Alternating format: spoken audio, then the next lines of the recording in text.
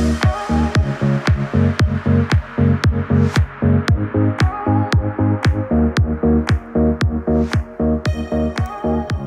morning, reefers. I'm Daniel. This is the Predator tank, and this is like day 3 of the build. We've been working on it.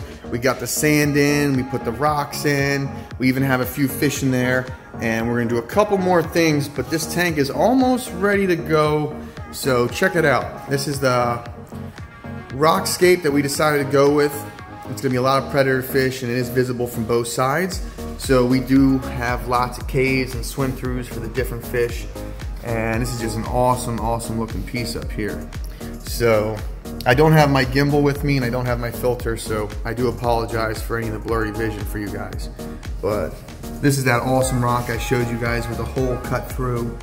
It's just absolutely incredible. The fish love it. It's good for water flow.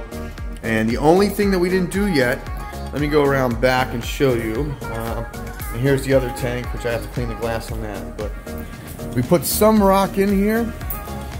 And I didn't get the putty yet because I was just looking at it trying to get the feel for it and see how much I loved it. But I do love it. It's awesome. I'm happy. So I'm just going to put a couple pieces on here. See, the rock can teeter just a little bit on that pivot point. So I'm going to take some of this coralcrete over here. It's a really cool epoxy. It's 2-part. It's in this tube. So you basically just take it out and you cut a little bit off how much you need. And it mixes together. So once you do that, I will apply it in between the gap where the rocks are teetering right there. You can just see them. And I'll put the putty in there, and over here I'll smash them in there and some up top. So anywhere there's a spot that looks like the rocks could fall, I'm gonna put this coralcrete because it's just safer.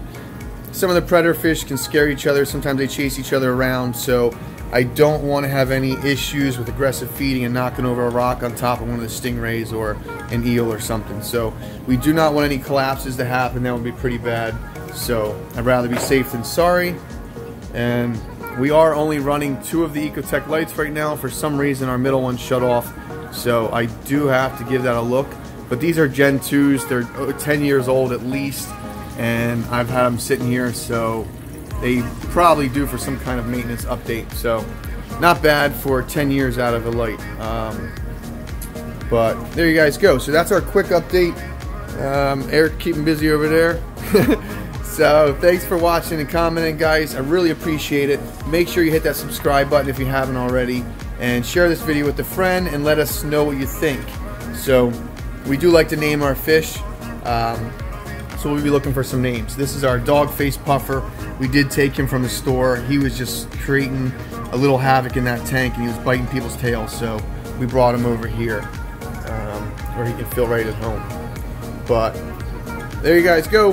Thanks for watching. As always, happy reefing. Until next time.